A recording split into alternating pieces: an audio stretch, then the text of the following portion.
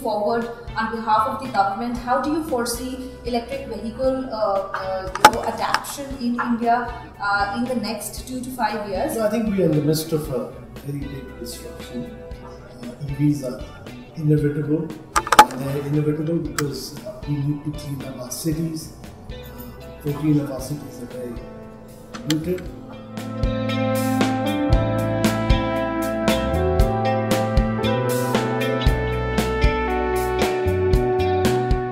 And more than anything else, we need to cut down on our import of oil.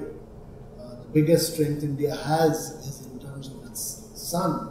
And we need to do storage of electricity, renewable electricity which we produce.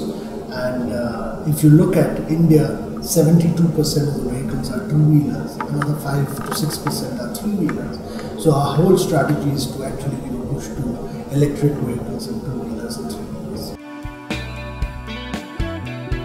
Narendra Modi has done remarkably big announcements with respect to MSMEs and startups. So taking both the agenda forward, do you feel that the entrepreneurial ecosystem is now at the brink of explosion in India? Yeah. So our objective has been to create the right ecosystem for both startups.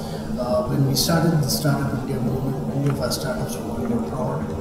They were going to Silicon Valley or Singapore. Now we are seeing a reverse trend. We've been able to create that ready ecosystem for startups. We've given a massive push to MSMEs. We want our micros to grow big and small, and our small to grow into medium. We also want our medium to grow into large companies. We've provided all kind of credit, all kind of handholding. Government will act as a facilitator, as a catalyst to make this movement grow and expand.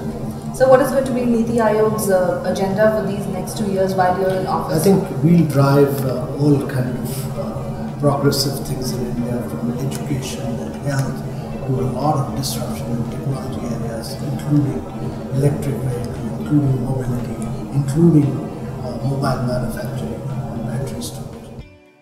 What would be your top tip for an entrepreneur that wants to start their business today in India? Just be passionate.